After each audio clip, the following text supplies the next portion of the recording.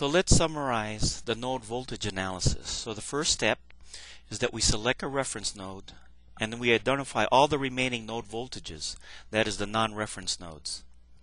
Then we write for each node at the non-reference nodes, we write KCL equation or Kirchhoff current law. Then step 3 is that then we use the IV relationships for the element equations so that we can express the current in terms of the unknown node voltages. And then finally step 4, we use step 3 so that we can substitute in step 2 the KCL equations and then arrange it in standard form, which I'll discuss. After you get comfortable writing node equations, you can basically write node equations by inspection. And I'll show you how to do that. But first of all, just practice in writing these node equations. And this is on a previous video I did this example. And I already solved it using the 4-step node equation analysis procedure. So here's how I would do it by inspection. First I look at node A. You label your voltages, of course, node voltages. So we look at node A, VA, and we see what's connected. We see it's resistor R1, resistor R2. So what we do is then we go G1 plus G2, which is the conductance or the reciprocal of each of these resistors. So we have G1 plus G2 times VA. Then we see what's connected to the opposite of resistor R1, and we see it's node B. So we put a minus G1 VB. We see what's connected to the opposite of R2, and which is VC, so we put a minus G2 VC.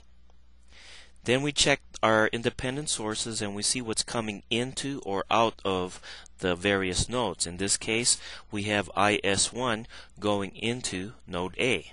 So we have IS1 in the other side. And you try to do this in a consistent basis. Now let's look at node B next. Node B. So we see here what's connected to node B. We see it's R1 and R3, so we have G1 plus G3 times VB. What's connected to the opposite of R1? And we see it's minus G1 VA. And then we see what's connected to the opposite of R3, and we see it's a 0 or reference node. Now what's going into node B? We see it's IS2, and we put IS2 in here. So one more. VC. We see node VC, and what's connected to node VC? Well, we see it's R2 and R4, so that's just G2 plus G4 times VC. What's connected to the opposite of R2? It's minus VA, so it's G2 minus G2 times VA. What's connected to the opposite of R4 was our reference node, or minus 0 VB. Now we look at node C and see what kind of sources are entering and or leaving the node, and we see it's IS2. So since it's leaving, we put a minus IS2. So that's how you do it. Write node equations by inspection after you get comfortable in following the 4-step process. We'll do another example. Here's another example on how we can write node equations by inspection. So here I labeled my node voltage A here and my node voltage B here. So let's do node voltage A. So we see again what's connected to node voltage A. We have R1 and R2. So we have G1 plus G2 times VA. Now what's connected to VA? At the opposite of R2 is basically VB. So we have minus G2 VB, and that's equal to, now what's the current? The incoming is IS1,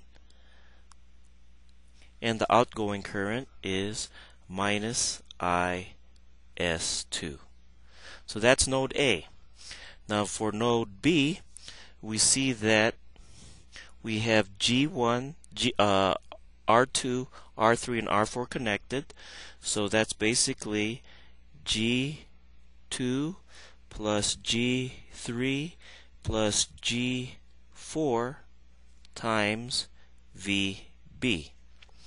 And what's connected to the opposite of R2 is VA. So that's just minus G2 VA.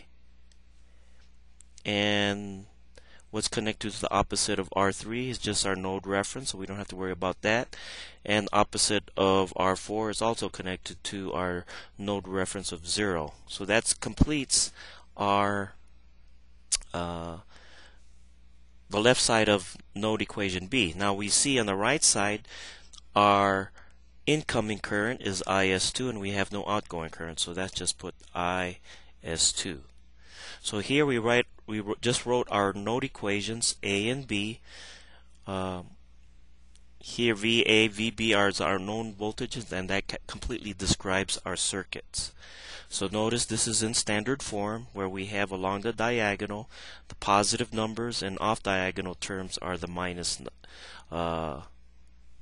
terms with a negative sign. And on the right side we have our input source currents.